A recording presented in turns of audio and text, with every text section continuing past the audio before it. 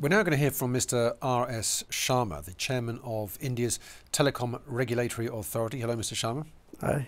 And thank you very much for coming. You're here as part of this week of meetings of the focus group for digital financial services. And well, let's talk about the perspective of India.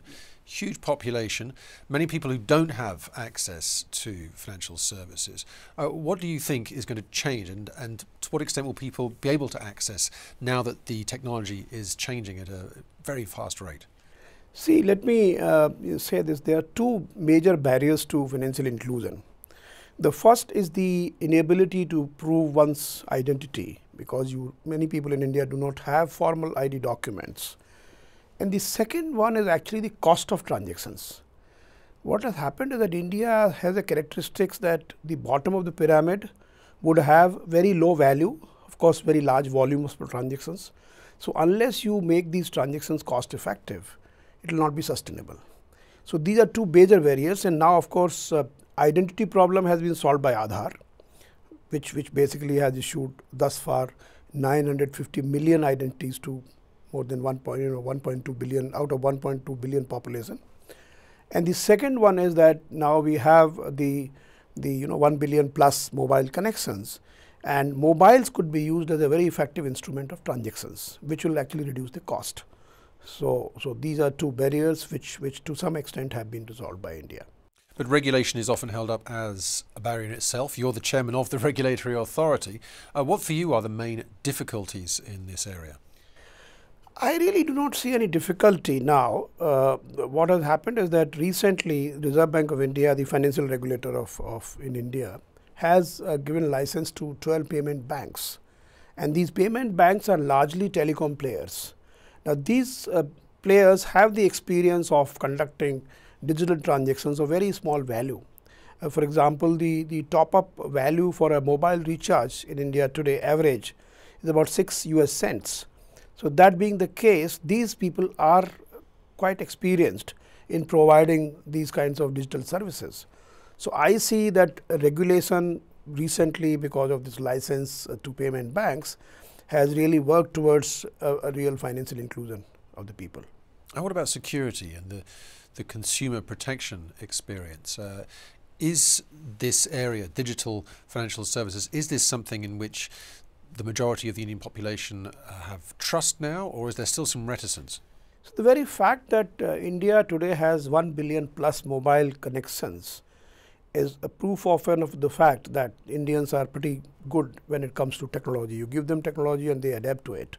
Similarly, I think that once you create an architecture of financial transactions which are as easy to do as making a phone call, for example, then of course you have the architecture in place, and it should be possible, and that should not work as a barrier to do the transactions. As to the question of security, I think the very nature of these digital transactions, because the authentication is absolutely secure and it is biometric many a times, if in case you want to have larger value transactions. Otherwise mobile can work as one of the factors of authentication, and therefore in this scenario I think it's a pretty safe and non-repudiable kind of transactions which can be done, and technology again helps in reducing the cost. What's going to change in this area? Will we be seeing more merchants accepting cashless payments via mobile devices? What are you seeing in terms of the technology over the next few years? See, my view is that India has got two verticals. People often talk about India's cash addiction, which means people use cash more, and there are two verticals to that. One is the people who want to hide something and they want to do some tax because they want to avoid taxes, and another vertical is the vertical of rural poor people who have no problems in doing a cashless transactions, provided you provide an opportunity for that. And what I feel is that this kind of banking, the digital frugal banking, is really going to change the way people in rural areas transact. A poor person would certainly like to save money, and if he has access to easy banking, his neighborhood grocery store owner is the mobile banker, then he could go and deposit money there, and certainly again when he goes to buy stuff next time, he can pay through mobile peer-to-peer transfer. So therefore what I see as happening is that in the days ahead, there will be huge spurt in the low value, large volume, cashless transactions taking place in the rural India. Okay, so huge changes afoot in India already. Absolutely. So what is the added value of you being involved in this international process here at the ITU?